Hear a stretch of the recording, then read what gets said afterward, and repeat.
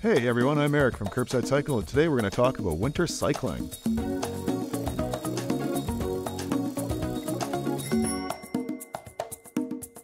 So a lot of people tend to think that once September comes around, it's best to put your bike into the garage. We'd like to say you should ride it just a little bit longer.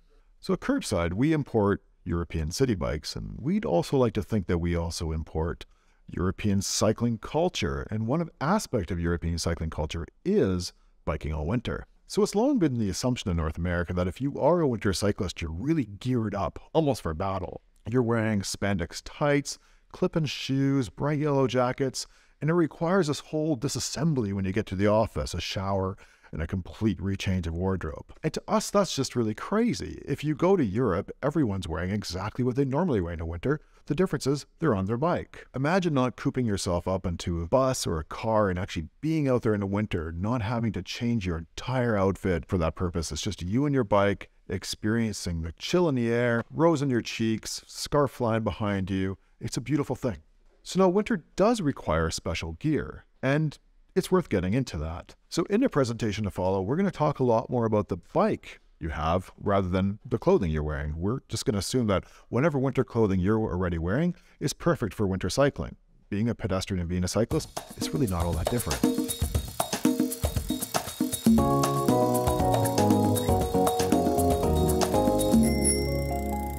So let's begin with the bike itself. So a lot of people will use a beater bike in the winter, which is basically a bike that's kind of near death. And that's okay, that's a tactic that can work. The other option is to get an actual bike designed for winter. And the cool thing about a bike designed for winter is it's truly a bike designed for all season, which means it works great in winter, but it also works equally well in the summer. It's a year-round bicycle. What does that look like? So if you're looking for the perfect all-season bike, it really begins with the frame material. So bikes are typically made of 3 different frame materials. One is steel, one is aluminum, and now and then you're going to see carbon fiber as well. Now, most city bikes are made out of steel or aluminum, and it's important to sort of drill down into the advantages and disadvantages of each.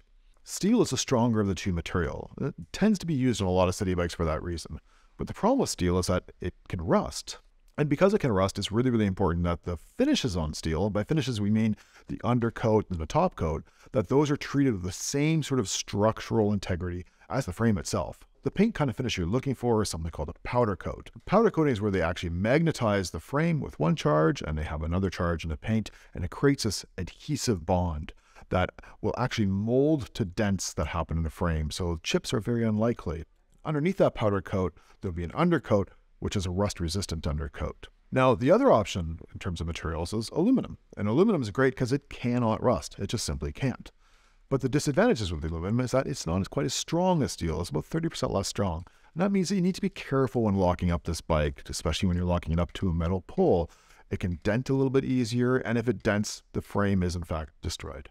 So the finishes on aluminum don't matter quite as much. They matter a lot more on steel. And of course, as we always like to say, whenever you do get a chip on a bike, just take some clear nail polish, because that stuff is really strong, and just dab it over the chip. And that will prevent it from rusting or further exposure to corrosion. The other almost essential thing that makes an all-season bike an all-season bike is the drivetrain. And by drivetrain, we mean basically your shifting assembly, so your gears on the bike. Now, gears on most North American bikes use something called a derailleur. And a derailleur is this device that literally derails the chain. The chain goes up and down the cogs in the back, and sometimes also up and down the cogs in the front. And it's a great system if you want something very lightweight and something that offers a ton of gear range. But what it doesn't do is promise any form of low maintenance whatsoever. Derailleurs are systems that tend to be very finicky when it comes to gear adjustments. They tend to go out of gear adjustment quite often.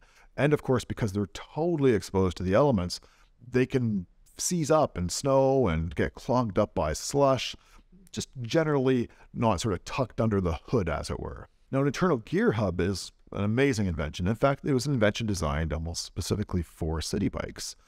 You'll see internal You'll see internal gear hubs used almost exclusively on all bikes in Northern Europe that are used as transportation. So the advantage with internal gear hubs is that they're sealed. The gears are completely inside the hub. That means salt, snow, slush, water, totally sealed. So a good case of a derailleur doing its best work is when you're doing a long ride and you get a slight change in like a hill or some sort of topography, or Maybe the wind changes and you can just make this little small gear change, and an internal gear doesn't give you that kind of fine tuning, which doesn't seem as necessary when you're just going to work and back, or going to the library, grabbing a coffee, doing errands, which is sort of most of what you do on a city bike. But an internal gear will give you the range you need. So you can buy internal gears and a 3-speed variation, which is good for flat terrain, a 7-speed variation, which is getting better for hilly terrain, 8-speed variation, which has almost the same gear range as a 27-speed derailleur system, and all the way up to a 14-speed system, which actually has more gear range than any derailleur system on the market. Other real cool thing about internal gear hubs is you can shift when standing still. So everyone knows what it's like to get to a stoplight, and you're in your hardest gear. And now imagine you're on a hill too. You've got to press down on that pedal really, really hard just to be able to shift into an easier gear when the light turns green. But on an internal gear hub, you can simply just notice that you're on hard gear and without pedaling at all, shift it to the easy gear. And once the light turns green, you're on your way. Another little bonus with most internal gear hubs is that they use a grip shifter. And that means that it's just a lot easier to shift if you're wearing kind of clunky mitts or thick gloves. The other big mechanism on a bike are the brakes, which of course stop you. And that's going to become increasingly important, especially as the weather gets more and more foul. We want to have brakes that can handle icy and snowy conditions. So there's many kind of brakes out there on the market, but they can really be divided into 3 camps. The first kind of brakes are rim brakes. So they press against the rim and that friction is what stops you. Now, the problem with rim brakes in the winter especially, or actually any weather that involves rain or moisture, is that you can roll through a puddle and now the rim is wet. And what that means is that the brake, instead of stopping you, is actually wiping off the water that you just rolled through, and will only begin to brake once the rim surface dries. And what that means for winter cycling is a lack of consistency, because if you think about what brakes offer, well, they offer safety, and safety fundamentally involves having a consistent feel. So if your brakes are constantly changing their consistency, that's not as safe. The other kind of brake is what we call drum brakes, and they tend to be really common on a lot of European bikes.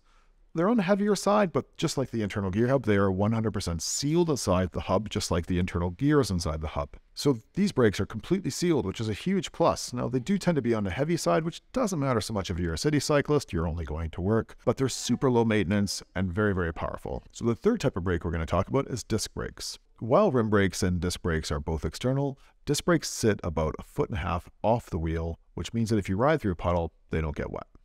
And that means you get the same sort of braking consistency that you get from a drum brake, but the difference is that a disc brake has way more power. Now, an important thing to add about disc brakes is that they generally come in 2 different varieties. There's a cable actuated one and a hydraulic one. And since we're talking about winter cycling, the hydraulic one is really quite a bonus. The bonus here is that hydraulic fluid can't freeze. When you wake up in the morning, you got to ride your bike to work, you know that you're going to be safe because your brakes are in working order no matter what the weather. So now we talked about the difference between a cycling commuter in North America, who often wears this sort of spandex superhero outfit, and the European cyclist who wears their woolen coat and woolen gloves and makes it look fashionable. Now, why can the European cyclist do this?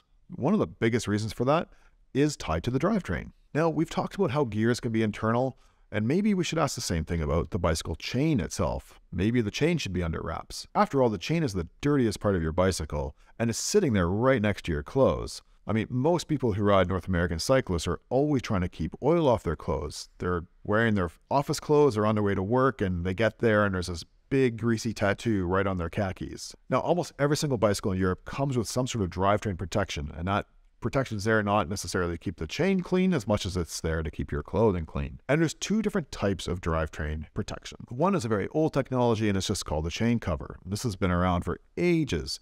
We carry Dutch bikes which use this ancient vinyl cover, and sometimes they use a plastic cover. But basically, in essence, the idea of a chain cover is that the chain is under wraps. Now, minimally, you want to have a chain guard that will protect your clothing. That way you can arrive to the office without that chain grease tattoo.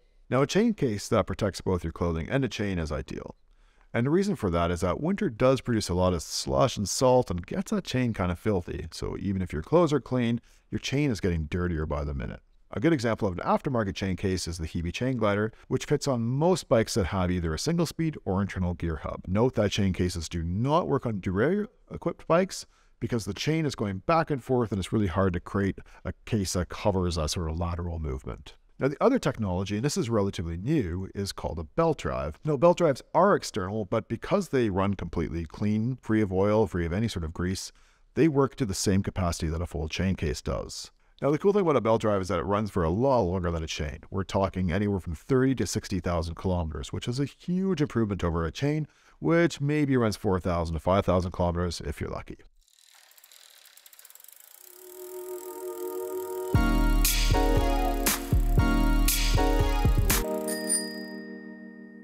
So now we've mentioned how we import European bikes and we want to import European cycling culture.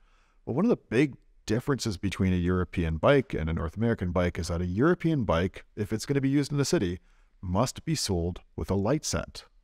So if a bike is transportation, just like a car is transportation, you would expect a bike to come with lights. But in North America, most bikes don't come with lights.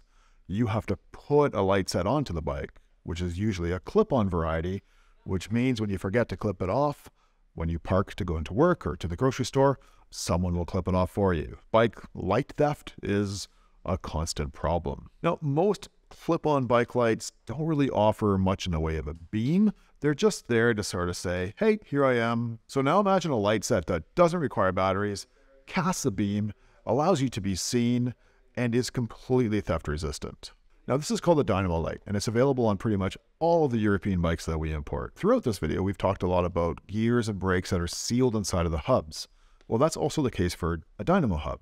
So a dynamo hub is in the front wheel, and inside the hub is a series of magnets that produce electricity and power your light set. Now, the great thing about these light sets is that they're bolted onto the bike. The front light is bolted onto the fork of your bicycle, and the rear light either to your seat post or to your bicycle rack. So that means two things so far. One, your lights can't get stolen. They're bolted to the bike. They're just as much part of your bike as any other part. Two, with the dynamo producing its own electricity, you don't need batteries anymore. So one of the bonus items that most dynamo systems have is a stand light. And a stand light means that the light inside has a capacitor. Now that capacitor stores energy as you're riding, which means if you've ridden for about 10 minutes, it stores 10 minutes of charge. That means when you hit a red light, the lights stay on, and they'll stay on for at least another 5 to 10 minutes. Having lights that stays on when you stop at a stoplight is also theft-proof and doesn't rely on batteries. That's really smart thinking. That really makes sense for most city bikes. And we can add a dynamo light to an existing bike, or you can buy a bike that has a dynamo system on it. That's something we specialize in.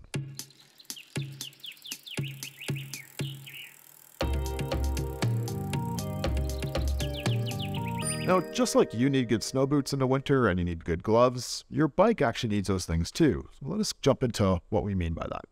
So when it comes to winter cycling, you'll want to change your tires, just like you would on a car. And there's two options for winter tires. The first tire privileges the kind of cyclist who rides no matter what the weather conditions are. There's a type of winter cyclist out there that's sort of hardcore. This is a person who wants to ride no matter the piles of snow on the ground, the sheets of ice. They're out there to do it because it's there. That sort of hardcore winter cyclist needs a studded tire. A studded tire is designed for black ice, whether that's on the surface or underneath snow. It's there to grip the ice with absolute certainty. You've got metal studs gripping into the ice, and there's no chance you're going to fall over. Now, the problem with studs is that if you have a winter like we often have in Toronto, where there's not that much snowfall, really, if you were to ride on snowy days, it'd be maybe 12 days a year. That means you're riding these studded tires on raw pavement for most of the time, and it creates a lot of noise. It also causes a lot of flat tires because no matter how you cut it, steel is always harder than rubber, and it's going to find its way through the tire and hit the inner tube, causing punctures. Now, the other kind of winter cyclist out there is the one we'll call the rational winter cyclist. This is the kind of cyclist you see in Europe a lot. This is the kind of cyclist who has no problem taking an Uber or a taxi or maybe transit the day that it's really heavily snowing, but for the rest of the year, and that's most of the year, they're still out there riding. Now, that cyclist still needs a different kind of tire on their bike. And the reason for that is that you might hit a small patch of black ice, or you just want that extra grip. It's just there to protect you. Now, this tire won't have metal studs inside of it. Instead, it uses the same kind of technology you'd see on a car tire. And car tires have two basic technologies. One, the tire compound is a lot softer. We call it a durometer, and that means it's just a lot stickier on the ground. Now, the other technology this tire has is what they call microsiping. Now, microsiping means that you have really, really small treads, not microscopic, but really small. And these treads create suction on ice. And a lot of people like to think that the more like mountain bike kind of treads they have on their tires, like these big thick lugs, is going to create more traction on ice. That's not the case. It's actually the smaller the tread, the more suction is created. So those two features, a softer durometer, a softer compound, and that micro-siping sort of suction-like tread, it's just basically 2 tire changes a year, and now you're a winter cyclist. Now, the other absolutely essential thing that we recommend for any winter cyclist is what they call pogies. Now, pogies are a really, really clever invention. First, they keep your hands warm. And second, they actually keep the mechanisms on your handlebars sealed, which means no more frozen gears and no more frozen brakes. Now, if you go into most bike stores, you can buy winter gloves that cost, $300 and upwards. And when you use pogies, you really don't need those anymore.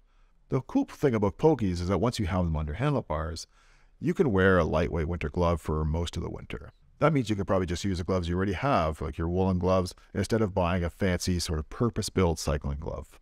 Most pogies on the market are windproof. They're also highly insulated. They keep your hands warm, no matter what the weather. Now, the other great thing about pogies is that they're great for your bicycle and for the bicycle mechanic who fixes your bike. So what pogies do is they cover up the gears and brakes on your handlebars. And that prevents water from getting inside of them, which means that you can brake all year round and shift all year round as well. And you might ask, are pogies easy to steal? And the answer is no, they're not. They actually bolt to your bicycle and they're theft resistant, just like any other part. Now, the one thing you should do if you're a winter cyclist is just keep your bike clean. And I know that's hard to do when you finish a day of work and you got to park your bike into a cold garage, but it's really, really essential. And there's really easy ways to do this. You can just buy a big sponge and get some hot water and just sort of wipe down the bottom of the bike, which is where a lot of the salt will accumulate. And it's really that salt that you're trying to get off of the bike. It can get its way into parts. It can cause all sorts of mayhem. So like we said, winter cycling is amazing. A lot of people will spend their spring and summer outside enjoying it, but close themselves into cars and their office and their houses all winter. But here's this chance to get out of the gridlock, explore your world, save money, keep your health up, and feel amazing. Thanks for watching. If you want to watch more of our amazing videos, you can just click that subscribe button down below. Keep riding.